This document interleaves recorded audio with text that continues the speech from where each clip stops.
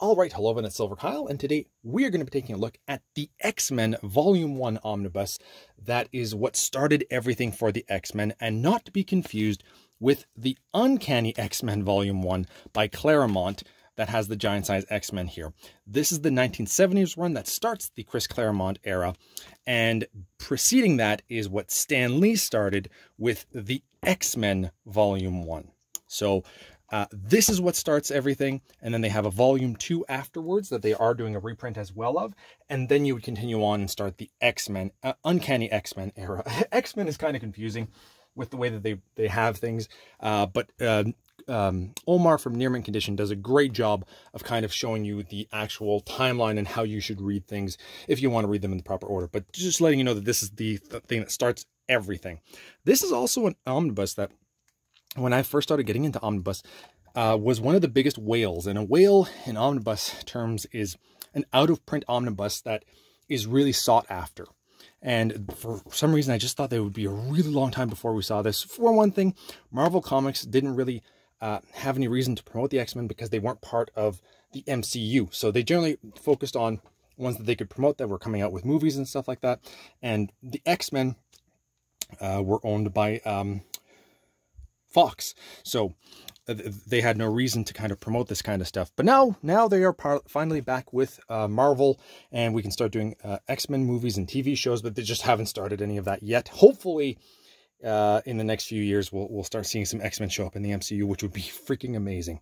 Maybe even with the Multiverse of Madness with Doctor Strange, we might finally start seeing them. So anyway, let's take a look at what this includes. And also, this is the Alex Ross cover. I kind of like the look of Magneto, but I don't really like any of the look of the other characters. I generally don't like Alex Ross. Once in a while, he surprises me and I end up liking something, but I would have much preferred to have this one, which is what you would get if you went to an actual comic book store, or like, I think in-stock trades and places in the US that actually let you get these actual covers instead of these standard editions, which is this, and I just don't really like this. But anyway, let's take a look at what this includes. And this straight up collects the X-Men 1 to 31. The nice thing about Silver Age books is that it's just straight up issue to issue to issue. Not very confusing at all. And this retails for $100 in the US, $125 here in Canada. I think I paid $90 for this here in Canada from indigo.ca. And this is a rather small omnibus. It's less than 800 pages, but you're getting 31 issues and for a bit of a lower price. So, oh, and let's talk about the glorious spine that they've now started creating, which I absolutely hate. Very small font for the X-Men, just to give you some context here. Like, I'm sorry, but this is so much better. And then, same thing, like, you can barely see the names, and that's, to me, just an insult. Very small, volume 1. I like this. That's a nice addition, but it would have been nice for them to have done that with all their other books beforehand, and now they're starting to reprint these, so it's all going to be a horrible nightmare. And I just feel like I need to mention that every time because it bothers me so much. Okay. Children of the Atom are born. And information on the creators. The binding here isn't the greatest. It's okay. It's, I guess, regular Marvel, but not it's not amazing. Oh, and there. So let's take a look.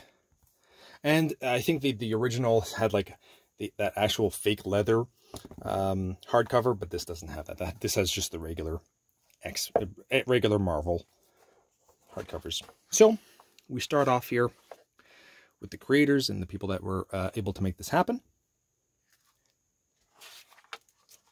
Table of contents, which I always love, with the dates and everything. A nice little forward here by Stan Lee. And then we dive into the first issue, and they are numbered as well. Beautiful artwork where we actually get to see it it looks like an actual comic as well. Love that. And I think that it opens up nicely, but I did have to stretch it out quite a bit more, and the eye doesn't pop out a crazy amount. But I mean, we're 14 pages in, and you know, nicely open. The other nice thing is that because it's a Silver Age, we do have this barrier here, the white, that kind of gives us a little bit more room so you can see all the artwork, no problem, right? Never read any of this material, so this will be my first time diving into it. Kind of looking forward to it. I like to read things in chronological order. I just really want to read this so I can get into the Uncanny X-Men stuff. That's the material that I really want to read. The paper is, it's thick enough, but it isn't super glossy. It's got that weird, like if you've been watching my channel for a while, I talk about how they have this, it's like a gloss, but it feels kind of dirty. Dirty is not the word. It's not dirty at all, but it doesn't feel as glossy as a lot of the other, like if I read a, oh, my book just fell on the side here. It doesn't feel, I don't know, like a DC book feels extremely glossy to me. This doesn't. It's a little bit harsher. Not bad quality, it just doesn't have that glossy feel that you would expect. This is close to the middle here.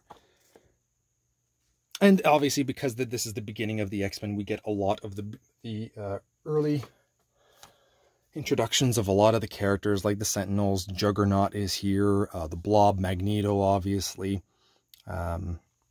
Maybe some other B characters that I've never heard of. That I'll get an introduction to here. And then obviously the original team here, which is Professor X,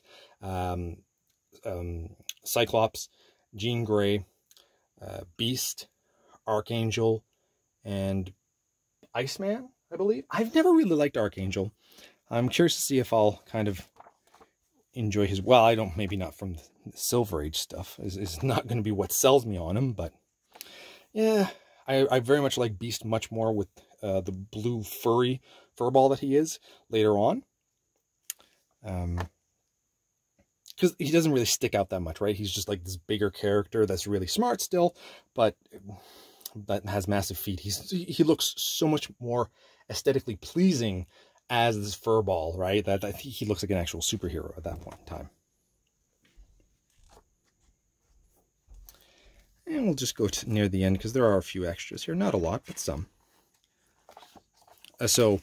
And because it's Silver Age, we do get the letters that they wrote in. They would include with their comics. We get a little bit more from Stan Lee, John B. Cook, Bruce Canwell, some images here when they would include them. Like this doesn't feel, that's rough. Not glossy at all here. At least the actual material is a lot glossier. This is like, it's weird. Super unglossy, kind of glossy. Don't know why that happens so often with Marvel books. If anybody knows, that'd be great. Those look cool. Whoa. I like that artwork. And there you go. That is everything. See, this is where I'd rather have the Alex Ross cover. If you really like the Alex Ross artwork, you can check it out here, but not on the front cover here. And I will just take a quick look at the binding and look at that eye, which isn't very apparent. Like, it's not there, man. That's not, and I stretched it out quite a bit. I mean, I guess I'm gonna have to stretch it out a little bit more, but I expected a little bit more. Then again, because that's a Silver Age, I didn't feel like, you know, there's no, like, if the artwork went all the way, there would be massive gutter loss here, but you don't have to worry about it as much. I can still read all the bubbles and all the text, so it's not that big of a deal because of that white little bar that we have in between the actual images. So there you go. That is the X-Men Volume 1, which just got a reprint.